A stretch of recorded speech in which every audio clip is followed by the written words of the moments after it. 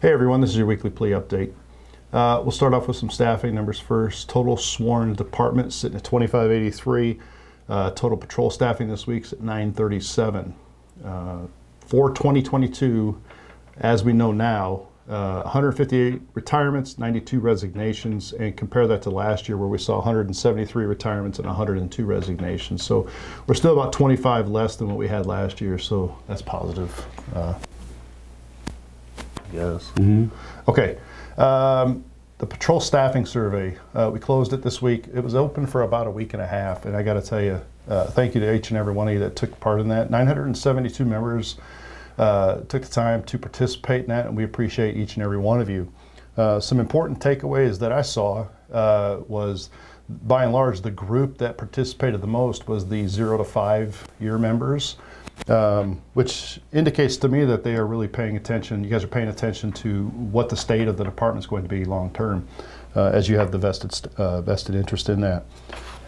By and large, of the 972 folks that took the survey, 778 of you, or 81%, said that the 410s with 3 consecutive end days, the current model, was your choice of shifts. We're going to present this to the chief next Wednesday. We have a meeting with him. I want him to see it firsthand from us, what the membership is saying, to include the comments. I mean, there's a lot of good comments.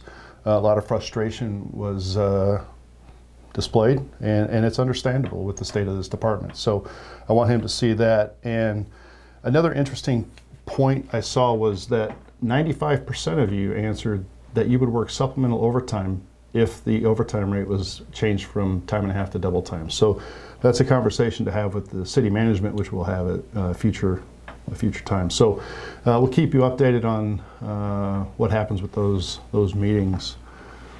I think John's got a couple things, and then you can take it from here for now. Yeah. I just want to first off say thank you to all the officers that participated in the Shop with a Cop event last Thursday. Without you, we couldn't make this event possible.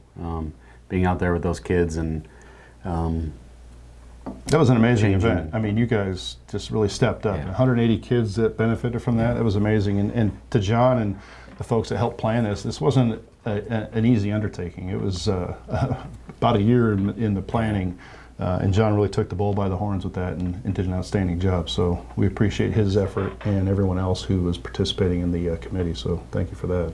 Yeah. The largest one we've ever done. So we'll continue this thing again next year. The other thing is the red dots are still available through TAC Hub. You can buy them here and have them ordered in. A lot of people have already taken advantage of that, and then also purchasing the raised iron sights. You can do that as well. So we can do that here in the office. Yeah, and I have it pretty good information that they're going to start. The firearms detail is going to start kind of doing precinct by precinct every month. So 1 month it'll be one precinct, and then they'll move to the next to get as many as they can through. And the hard part is the class is such a small number, right? Because they have to have so many instructors per student. So it's hard getting scheduling through.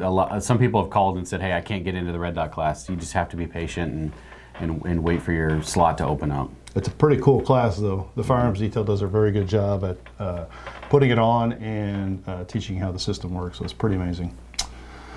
Anything else? No. Okay. So the Arizona Heart Foundation appointments, as of today, the appointments are completely filled. So that's great news that more than 900 of us took advantage of those appointments. There will be discussions after the first of the year with the Heart Foundation about the next set of appointments. So if you didn't get in this time, don't fret. We're going to continue on with this partnership and these appointments until everyone within the department that wants to have the scan gets the scan. So we'll put that out in future emails and let you know when the new appointments are online to sign up for. So. And be patient with your results. They're trying to get them out to everybody. They'll come through as an email, and then you can discuss that with your primary care further. Yep, so. Good deal. All right, as a reminder, if you have a life event, change in your life situations, I guess is the easiest way to say it. Beneficiaries. What's that? Beneficiaries, marriage. So if your beneficiaries change, your address changes, make sure you let us know. We're not connected to eChris, so unless you tell us, we don't know. So make sure you let us know. Even an email to the office at AZ Plea works, so we can get that updated. I think that's all we have. So if you have any questions, give us a call here at the Plea office, 602-246-7869. In the meantime, be safe. Don't advise on calls if you're in patrol, and we'll see you next time.